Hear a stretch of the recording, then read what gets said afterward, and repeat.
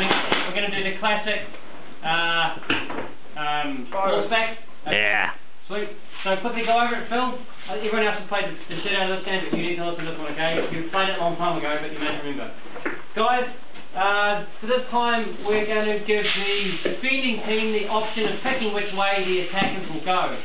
But essentially, if Frank, you stick to the side, mate, the attackers will either start on this side of the road, okay, or this side of the road, right? Okay. The Black Ops building is the start and end, and this over here, the spawn building is the start and end, depending which way we're going. All right, guys. You don't understand that, it's important, okay? So which one we start at, obviously the other one is the end.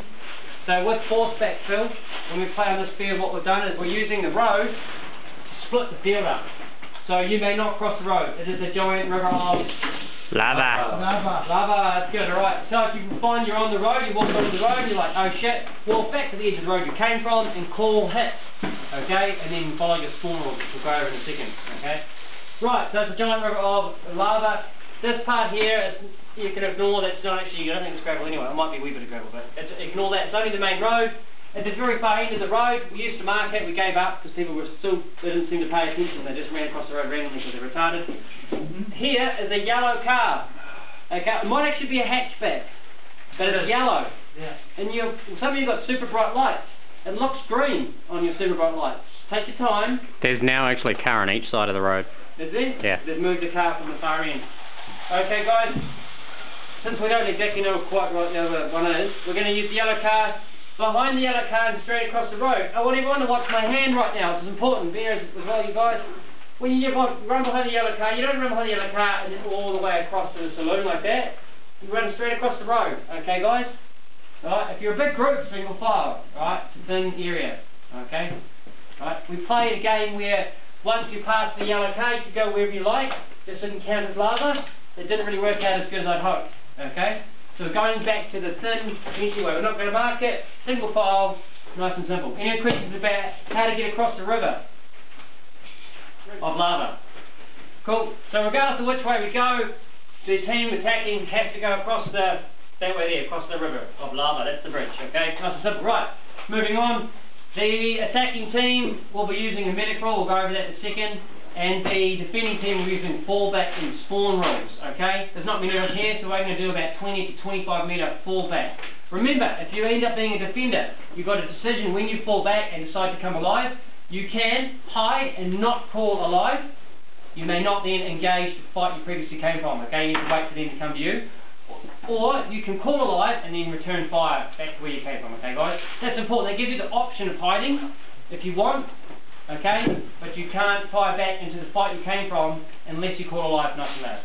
Any questions about that? Nice and simple. Awesome. So that's your judgment. Now, the only complicated part about calling back and coming alive if you are a defender is that when you get to the edge of the field over here, guys, you're falling back this way. If you happen to be going this way first, you're falling back, you die, you fall back, you die, you fall back. When you die and you would have fallen back past the back fence here, you then have to stop, walk over here, cross the river and fall back. Okay? Cross the river first and then fall back. Not 25 metres from here along the edge, but you need to stop, walk over the river and fall back. If it happens that you fall back and you end up behind the attacking team, too bad for the attacking team. Not your problem. Right? You follow the rules, alright? Nice and simple. Also, don't forget, as a defender, you can still move laterally across the field, but that is maybe the word perpendicular. Okay, it's across the field like this. It has nothing to do with the river of magma that is on an angle, okay? So once you fall across behind the river, you'll fall back this way, each time you die, and it's back that way. And you can still move laterally across the field from your own individual position. Any questions about how defenders come back alive and how they work? Sweet. Okay, attackers, we're going to go over the spawn rules now. Phil, come over here. Okay, these are called compound medic rules. Just promote teamwork. Phil, full hit.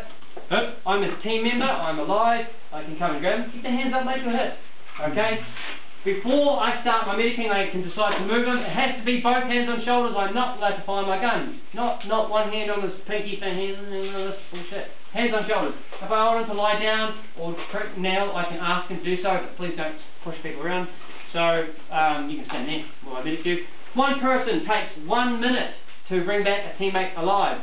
A second person, however, so Apr Frank, immediately drops the time to 30. Okay, if you're already below 30, that doesn't matter really, but immediately drops the time to 30. You are really sweetie. So a third person, Jack, immediately drops it to 15, so it's halved each time. Okay, so we've gone from 1 minute to 30 to 15. You can't lower any further. All right, and it's 15 seconds. Now, before we go any further, on the last 10 seconds of your medicing, the first person who started it always counts, and they let them know they have 10 seconds left. Alive and 10, buddy. He gets to call alive and 10. Alive and 10. And then he gets to fall back. So, if 3 people are medicing a teammate, they only have to hold them for how long? 5 seconds. Excellent, 5 seconds. That's really good. If you know, it's the only way to really win this. Okay, you've got to be jumping in the spot with your teammates and medicing. Thank you, Bill. Good job. Okay, are there any questions about how the Americans come back alive? Alright, there should be. Alright, you should be asking, what happens if I die and get stuck forever? Okay, bleed out time. So, if you get stuck, you're going to wait for 5 minutes. If after 5 minutes no one heals you, you may return, you may move to a live, friendly player, and they may attempt to heal you. If perhaps they die, you can move to another one. You don't have to wait another 5 minutes, okay guys? And you must continue to attempt that until you come back alive, or perhaps the gamings or your team is wiped out. Okay? If the team is wiped out, the team leader will call reset. Okay? Reset. He can do that any time he likes, and he goes back to the start position. Okay? So he loses distance. Okay? Alright. If reset's called, defenders, you don't move forward or anything like that. Okay. The team leader needs to do a head count at the start of the game, and once everybody's in the final building, which would be either the Black Ops building or the spawn building here, when they're in the final building, the team leader has a head count, and once everyone's there alive, he can call game. Joe will be the official timer of the game, and he will be timing the game for 1 hour. Awesome. Are there any